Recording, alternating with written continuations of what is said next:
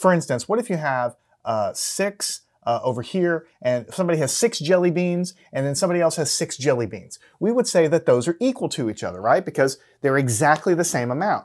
One person has the exact same amount as the other person, 6 jelly beans or 6, rocks or whatever. So we know that that's what we call the equal sign.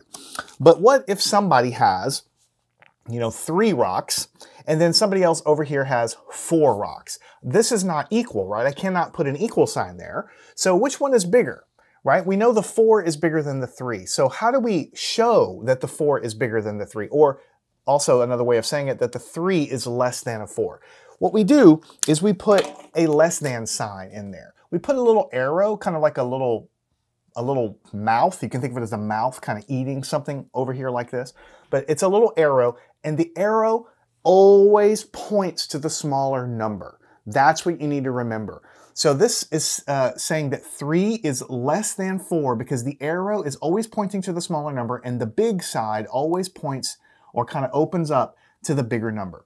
The way we read this, when the arrow is pointed this way, we call it less than. So we say 3 is less than 4. That's exactly what you would think. 3 rocks is less than 4 rocks. But the most important thing, more important than the words, is that the arrow always points to the smaller number and the big side always opens up to the larger number. Now, what if we have a different situation where someone over here has 10 rocks and somebody over here has 2 rocks? Which way would the arrow point? The arrow always points to the smaller number. So over here, the arrow always points to the smaller number like this. It's pointing to the 2 because that's obviously smaller than 10. The big side is opened up next to the bigger number. The big side over here is opened up next to the bigger number. Now, when the arrow goes to the right like this, we call it greater than. Whoops. So the way we read this is 10 is greater than 2. 3 is less than 4. So these arrows like this is how we represent what side is bigger. If they're exactly the same, we just put an equal sign in the middle. But if one side's bigger than the other, then we have to put this little, it's called an inequality. It's an arrow that points to the smaller number and it opens up with the big side next to the bigger number. Now what we want to do is exactly the same thing with fractions. I want to give you 2 fractions and let's point to which one, it's always going to point to which one ever of those fractions is smaller, same as the numbers over here. So let's go to our first little example here. Here we have 2 fractions. This one is 1/2 and this one is 5/8. First of all, how do we know? It's 1 out of 2 pieces, so it's 2 pieces total, and we only have 1 shaded. And this one is 1, 2, 3, 4, 5 out of 6, 7, 8 pieces. So this is 5 out of 8 pieces, and that's 1 out of 2 pieces. So it's very hard to just look at these numbers and figure out by the numbers.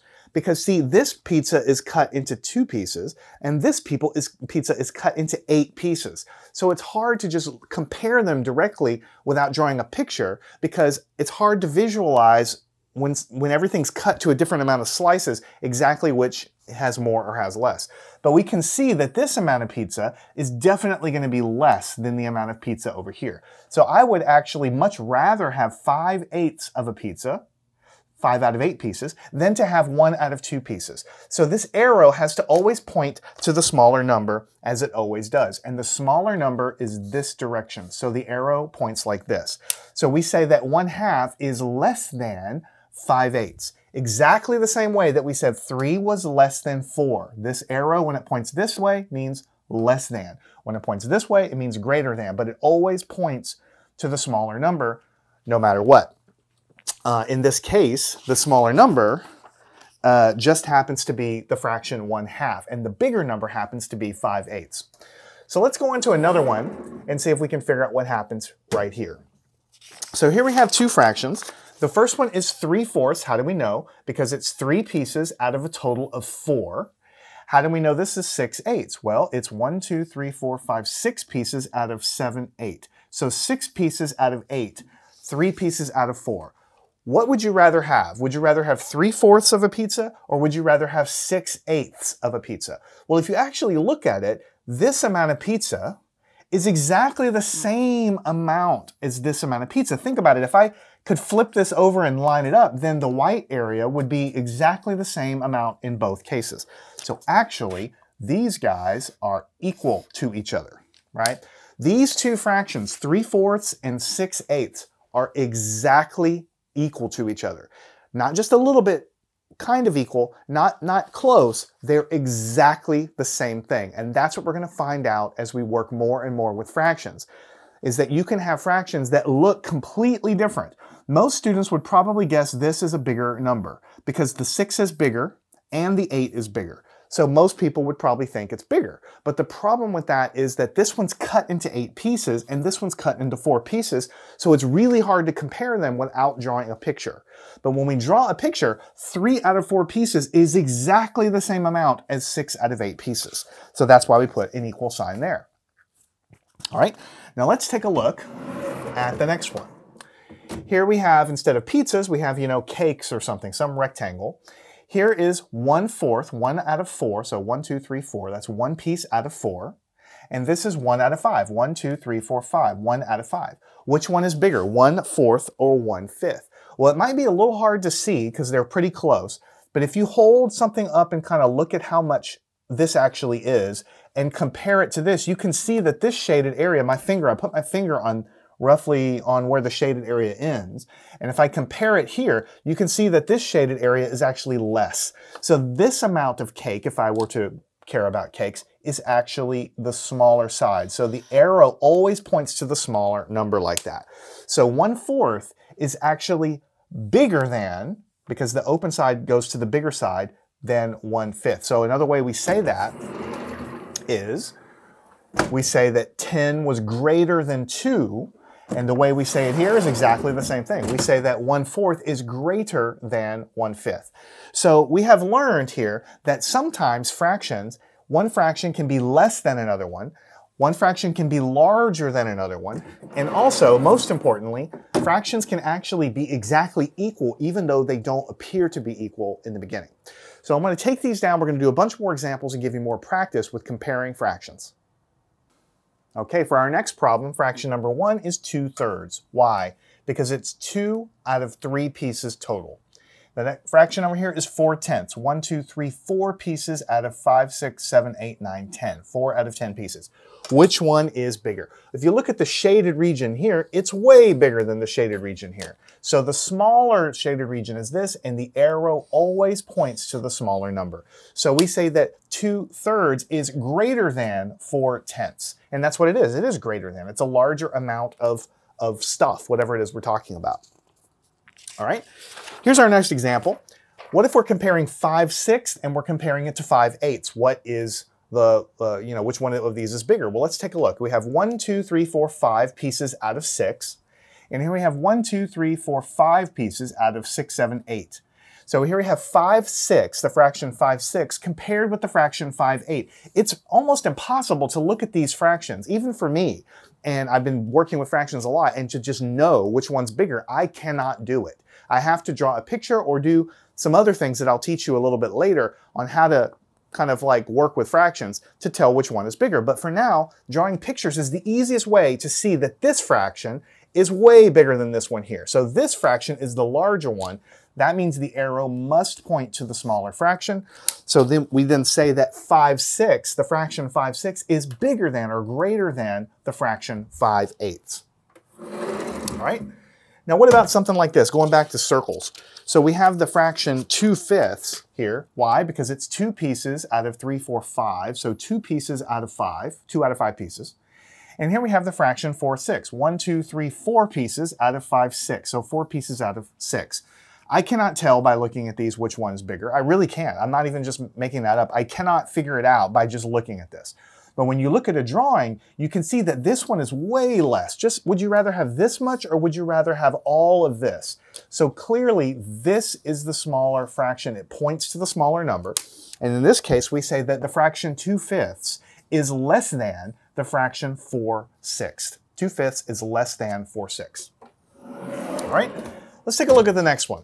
Going back to kind of rectangles here. Here we have 3/10, or 3 out of 10. 1, 2, 3 out of 4, 5, 6, 7, 8, 9, 10. So 3 out of 10. Here we have 1/2, 1 out of 2 pieces. Which one's bigger? Well, you may have to kind of like use your fingers or something and kind of like just compare them, but you can see immediately that this amount of shaded region is actually smaller. So the arrow points to the smaller number. So the fraction 3/10 is less than the fraction 1/2.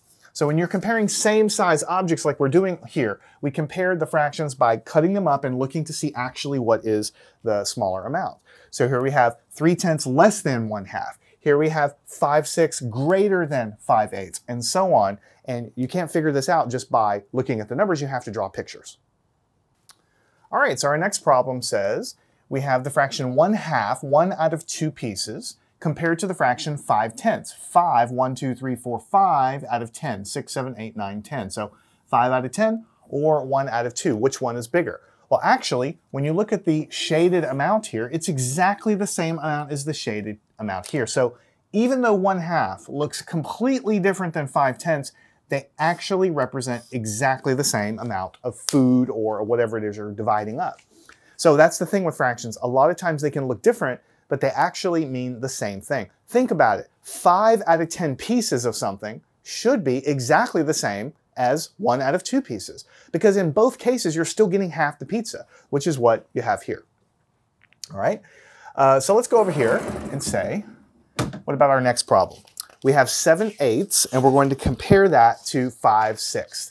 How do we know? We have 1, 2, 3, 4, 5, 6, 7 out of 8 pieces, and we're comparing that to 5 out of 6. 1, 2, 3, 4, 5 out of 6. Which one's bigger?